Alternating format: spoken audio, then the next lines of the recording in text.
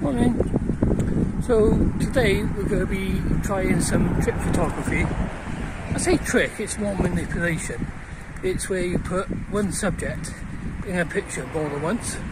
Sounds more complicated than what it is, but with a little bit of knowledge and a little bit of preparation, it's easy enough. I'm back on my favourite place, the Brecon and Monmouthshire Canal. This time it's in Cumbrae.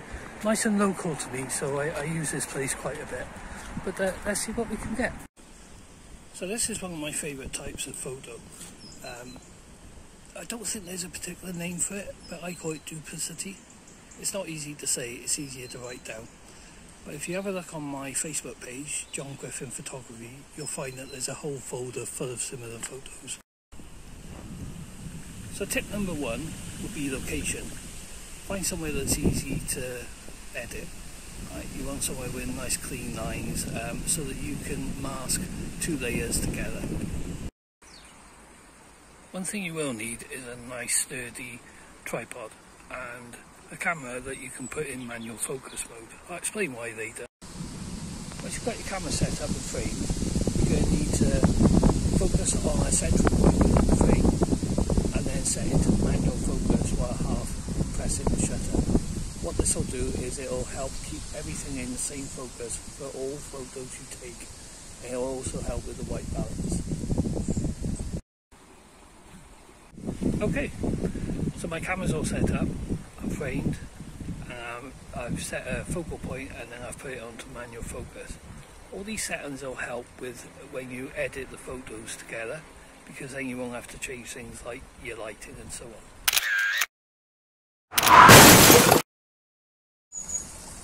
So when I took my first set of photos, my head was missing. So as I said earlier, just do a trial run. Don't expect to get it right the first time. It's all trial and error, but it's all the fun of taking this type of photo. So here's where I set up now.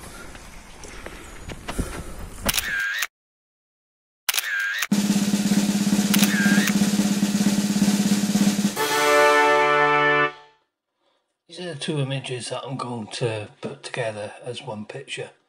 First thing I need to do is select the subject in the bottom image that I want to transpose into the top one.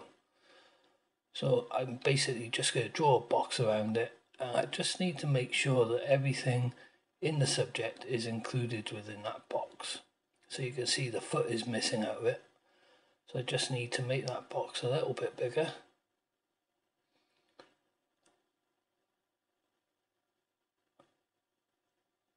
And then tick the box at the top to complete that. And now I need to move it onto the top picture.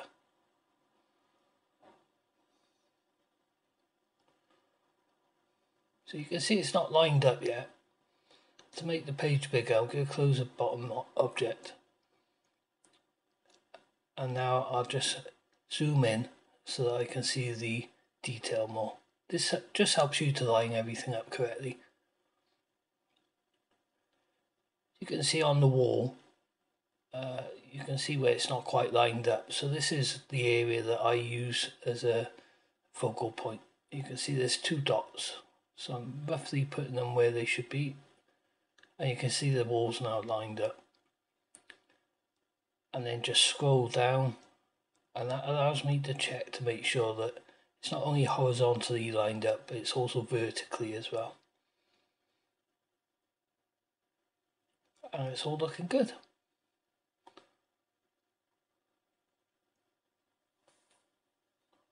And here's the end picture.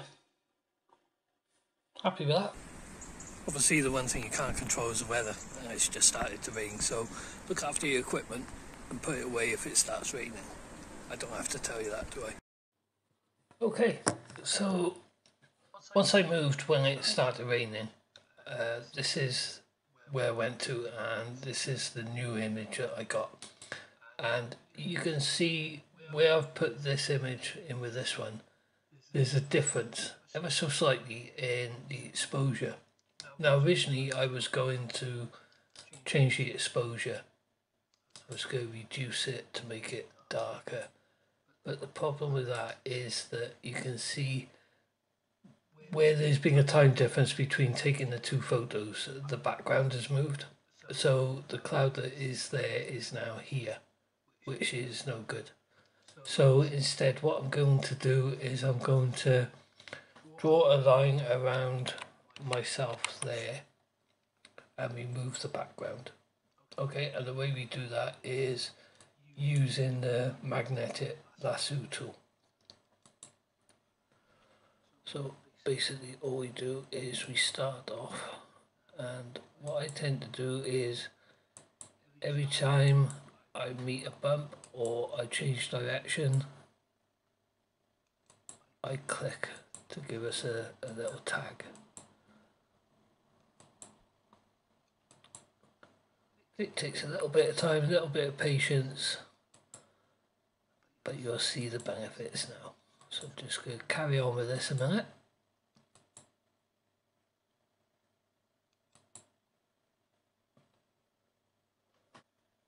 So I've gone all the way around the outline of myself. I've kept fairly close to it, and I've got a feather of 0. And what that'll do is it'll mean that there won't be any sort of like edges where it's faded out and so on.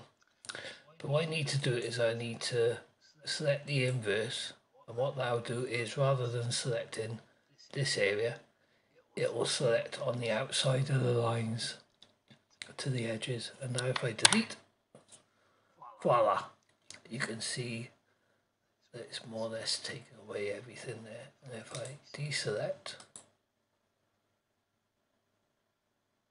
that's pretty good. Let's zoom out. And another image. Yeah, I'm happy with that one. So the last example is where there's 3 of me in one picture. I've already put 2 in the top one, as you can see. And I'm just going to add myself again from the bottom image. So I've got a mask around it, moving it up. And the next stage is just to place it in the correct area. So what I'm going to do is I'm going to use the houses at the top just to line it up vertically.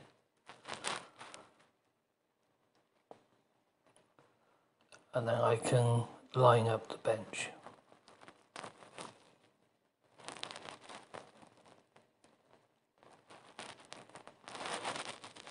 So you can see there is a little bit of shading difference in the bench, but that's fine because that's going to disappear because I'm in that area anyway.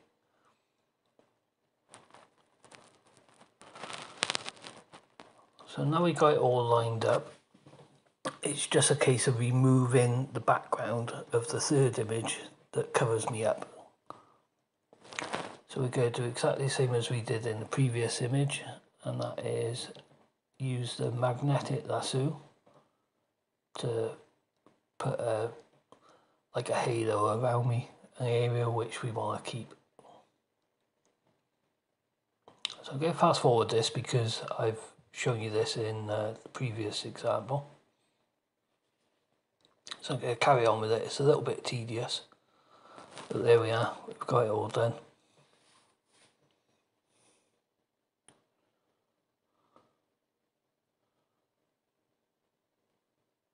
So I've just inverted the image. And now if I hide that layer, you can see the area that I need to remove on the third image. And I do that simply by clicking the delete button, which will then show me as the image I want.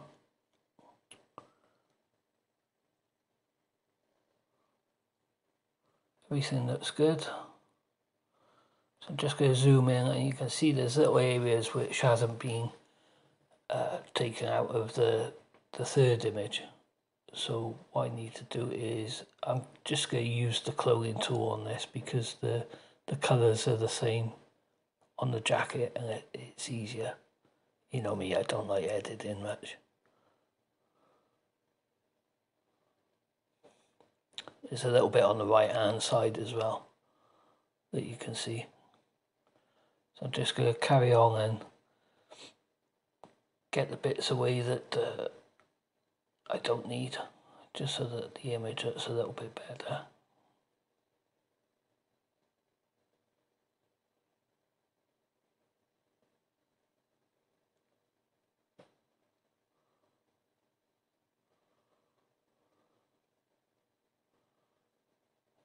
There's the other bit.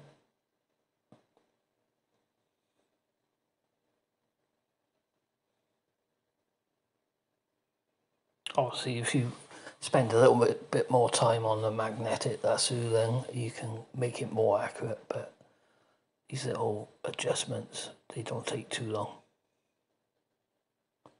And then if we zoom out, there we are, happy with that one, looks good. So what I'll do now is I'll just put up the images that I've taken over the last couple of days and some previous examples, and hope you enjoyed the video. Give it a like, subscribe, any comments would be grateful, and I shall see you in the next video. Thanks, bye.